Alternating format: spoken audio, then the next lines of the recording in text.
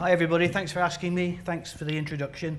I'm going to try and put landscape level conservation in a conceptual framework. So we've got some theory coming up. It's pretty general, easy stuff, but I want to try and put it in context from the very small scale, little local nature reserve, hectare, 2 hectare, right the way through to rewilding, and what actually we're trying to do.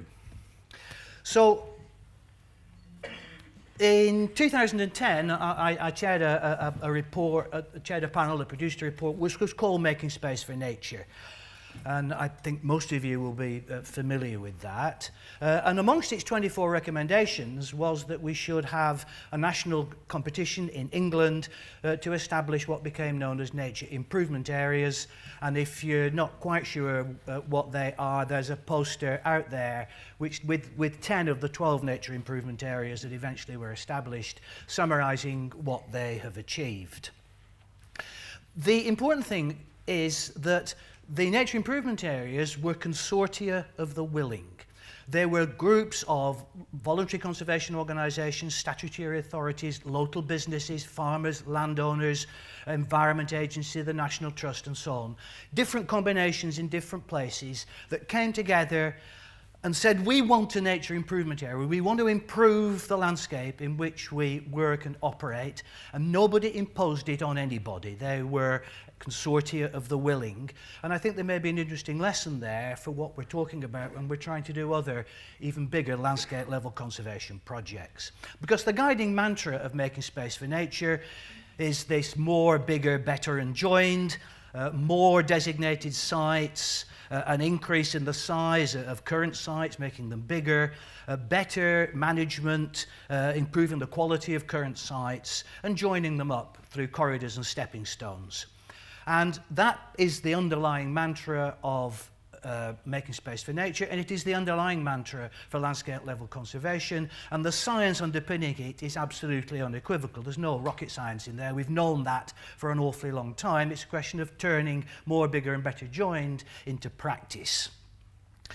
These are the 12 nature improvement areas. I don't have time to go through them in any great detail. In particular, I'm going to just show you very quickly the Humber Head level nature improvement area here. You see they vary in size, but they're typically about 50,000 hectares in size, or about 500 square kilometres. But of course, not all the land within them is being used for nature conservation. They are very much land sharing with with urban and agriculture and forestry environments. You can see them on there. They're very varied. There's an entirely urban one, based on Birmingham and the Black Country, right the way through to the Humber Head levels, on the Marlborough Downs, one entirely run by farmers, the Greater Thames Estuary and so on. And let's just have a look at one. This is the Humber Head level NIA, partly on my patch in Yorkshire, partly across into Lincolnshire. It's one of England's least well-kept secrets is that for several years we've had breeding cranes in that area. The RSPB didn't release them, they got there on their own. They will eventually. But everything on the map you can see there that's coloured is land that's being modified or changed and water bodies in some way. It's still very big areas of intense agricultural land, but the core of the Humber Head Levels NIA, and they all have different cores, is the bottom right-hand picture there, where the area was being mined, literally mined for peat for the agricultural industry. Eventually that was stopped, but this area is just like a bloody moonscape of eroding peat, and the core of the area is to put back the functioning fen bog and peatlands in the core of the NIAs, but then lots of other more bigger and better joined things. And interestingly, the farmers in the NIA are competing to put ponds on their land because they want to see the cranes bring their chicks to feed on their land. Isn't that great? Charismatic species that makes a difference. The model size, as I say, is about 500 square kilometres, but only about 5% of the land within each NIA is actually being restored and returned to nature. There are, of course, it's more than 5% of the entire NIA nature conservation activities because they all have valuable habitats within them anyway, but interestingly enough, I can't tell you what that percentage is. And the total area of completely new habitat created in the NIAs is only going to be about 25 square kilometres. It's not huge, but that's the new habitat created, but it will make the sites more, bigger, better and joined. Of course, whether that will be sufficient to reverse the decline in wildlife within them, only time will tell. And it is, as I said, classical land sharing because they all have many other things going on in them. Now, that's at one end of the spectrum. Making Space for Nature also thought about rewilding, the idea of what we would define it as areas where nature is simply left to get on with itself without human intervention. So what we're trying to do with rewilding on a much bigger scale than the NIAs is to restore natural ecosystem processes over as big an area as possible. In extreme cases, in very large areas, the interesting question is, how big an area do you have to rewild to be able to restore large predators, like wolves, for example, that are in the UK or places in Europe where they don't occur? How big an area do you really need to get those kind of top predators, charismatic creatures, back into the landscape? It isn't the only measure of success, but it's the other end of the spectrum to really grab your imagination and think about it. Well, because I had to think about that last year, because in April 1986, the Chernobyl nuclear power plant in Ukraine went bang big time.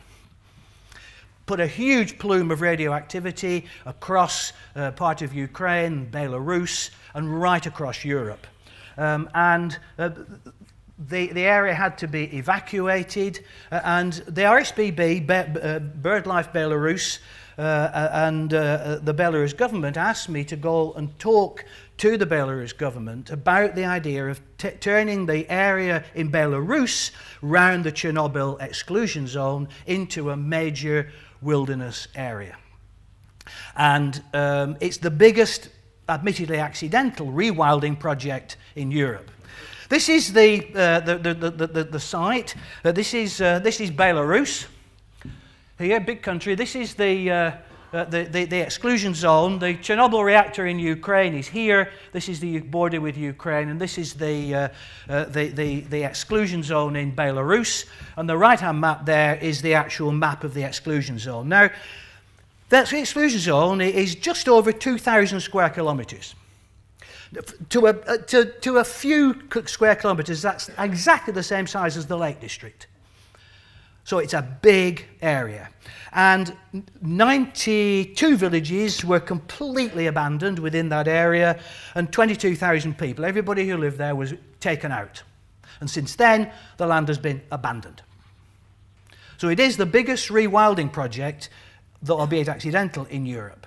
It is terribly, terribly poignant. When you go into the exclusion zone, these are just some pictures of the sites. There are abandoned villages, abandoned homesteads. If you peer in through the windows, there are children's dolls and furniture and people's knives, forks and spoons. It's terribly poignant because they just had to get the hell out of it and they had to leave a lot of stuff.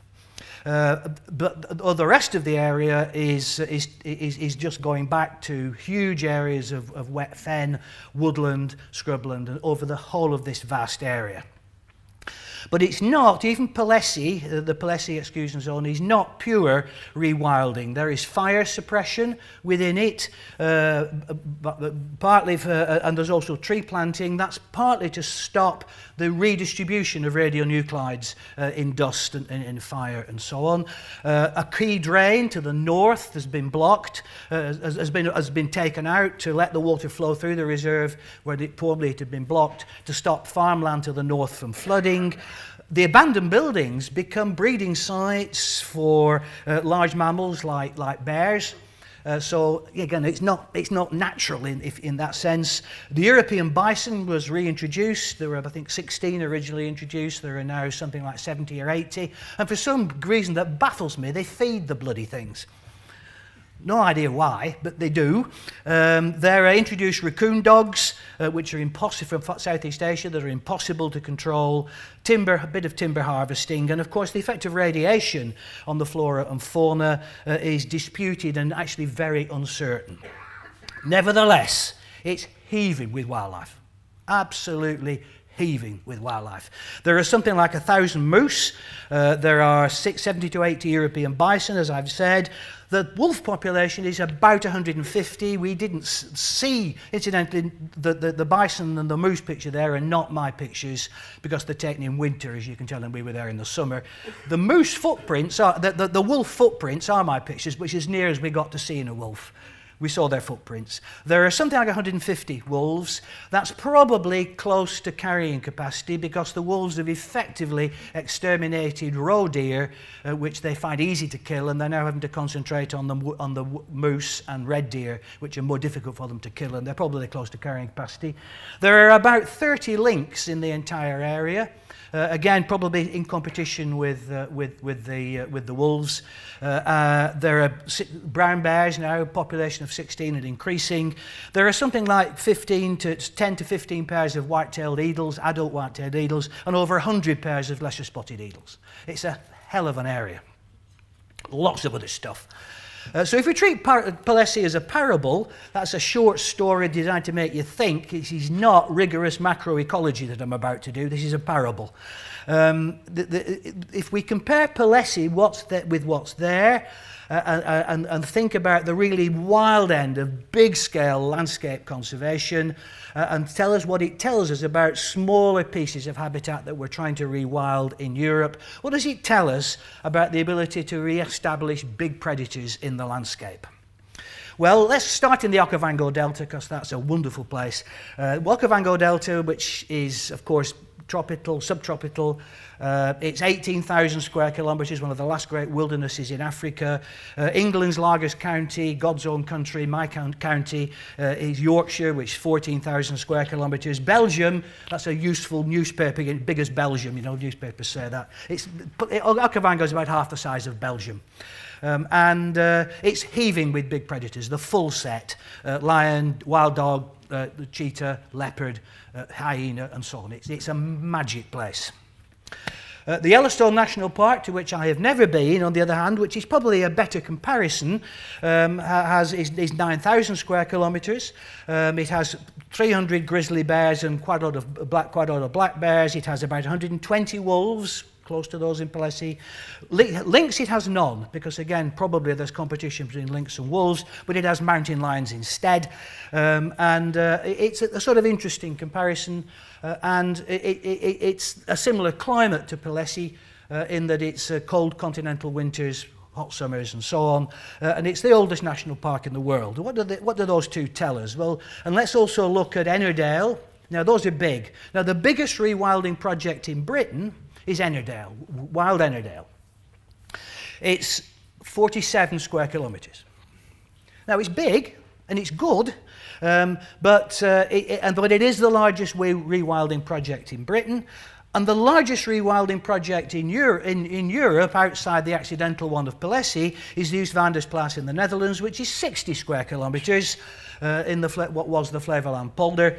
There are conic ponies, there are cattle, but there are no large predators there, and the people looking after Palissy shoot large numbers of those big herbivores, and the rest are left to starve to death. That great contention with the public.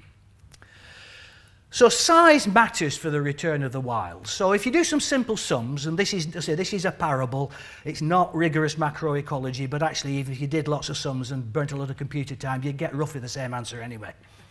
So Oostvaardersplaats is 60 square kilometres, and that, within its fences, if it's a seal reserve, which it is, it could have 1 to 4 wolves, between 0 and 1 lynx, and half a brown bear. The English Lake District, Wild Ennerdale, is 20% smaller than Oostvaardersplaats. That's going to be pretty gentle rewilding. Welcome in Ennerdale, but pretty gentle rewilding. You're never going to put wolves there. But lynx, now lynx are interesting because actually lynx can tolerate people. You could have lynx in Ennerdale providing they were also present in the wider Lake District landscape, where there's loads of roe deer, and they wouldn't half solve the deer problem and make life quite exciting, especially if you're a sheep. But you know, you begin to get the sense of the challenge. So let's put all that lot in a picture. Now this is the conceptual picture. Along the bottom here, you've got the size of the protected area in square kilometres, from a hectare, 0.01 square kilometre, all the way through to 10 to the 5 square kilometres. So Okavango, Yellowstone, Palessi, Oostvaardersplaats are in here. And at this end, you've got the more traditional nature reserves that we have. You've got the range of typical UK nature reserves. The Yorkshire Wildlife Trust's smallest reserve is a hectare, right up in this top corner. Most of the other sites we have, the nature improvement areas, Wildlife Trusts, RSPB reserves, national nature reserves, lie in this band here. So this end, basically, the very small end is gardening. That's what you're doing at this end. And at that end, you're not doing anything very much at all. And the intensity of management, the intensity of human intervention, actually per hectare increases the smaller the area. There's lots of evidence to show that. And the bigger the area, the less human intervention you need, but there's always going to be some. The fascinating thing is that the total area of Natura 2000 sites is 787.67 square kilometres. So the total area of Natura 2000 sites across Europe come here. It's huge, but of course it's fragmented. They're all over. Many of them are small. If you look at the map of the Natura 2000 sites, there's a huge number of them. Many of them are small, and many of them are isolated. So here's a challenge at a European scale. How many Natura 2000 sites could we join up with proper corridors? From the bottom up, because people want to join them up. You don't impose it, you ask people to do it. Wouldn't that be a fantastic thing to do? How many could you do? I don't know, but think about it. I'd love to give it a try. So more, bigger, better and joined is about moving conservation from the top left here down that arrow. That's what we're about. And at all points along that trajectory, it's all worth doing. Pure rewilding, the absolute wilderness stuff, is at this end, but it needs to be huge. But the whole point of what we're trying to do at conservation level is move down in that direction, and how far we go and how big we do is a measure of success in conservation practice. But more, bigger, better and joined just applied to protected areas on their own is not going to be enough. We know that. So our ability to bring back the wild is powerfully influenced by additional factors of which you're all aware. I just wanted to remind you. First of all, how tight or how permeable are the boundaries of the protected areas. Second, the nature of the landscape around the protected area and the attitude of the human beings who live in those landscapes. And bringing back the wild is not only about more, bigger, better and joined reserves, but it's also about getting the hearts and minds of the people who live in and around the reserves to tolerate nature. And the sort of thing that Teresa was talking about in the landscape Sheila's dealing with is absolutely about hearts and minds rather than about management. And we know we can do it, actually. I mean, wolves are actually remarkably tolerant of people. The wonderful studies have been done by Chaperon and his colleagues at the Swedish Agriculture University. Wolves can coexist with people when people live at a density of 3,000 per square kilometre, providing people leave them alone.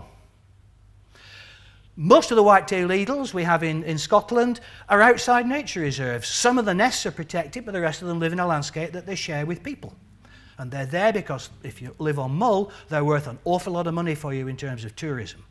Wouldn't it be great to have lynx all over the Lake District? Brackets, fewer sheep, close brackets. Only 13% of the Natura 2000 sites are truly wild. The rest of it all have people living in, round and on them. So we already do it to a degree. So the future of landscape conservation, if we're going to be really ambitious, is not just, or even in some cases even, with a step change in more, bigger, better and joined nature reserves, but in winning hearts and minds that allow people and wildlife to live together at a bigger scale than we currently do. It'll require an awful lot of collaboration. A lot of it is already going on. We just need to do more of it. We know what we have to do, and all I would say is let's have more, bigger, better and joined wildlife inside and outside our protected areas. We know how to do it, let's just get on with it. And by the way, Palesi, we failed. The Belarus government, well, this is a little PS, wasn't interested in creating a major reserve and research station. BirdLife Belarus and RSPB decided that it just wasn't possible, and they've withdrawn their efforts, so the trip failed. Thank you.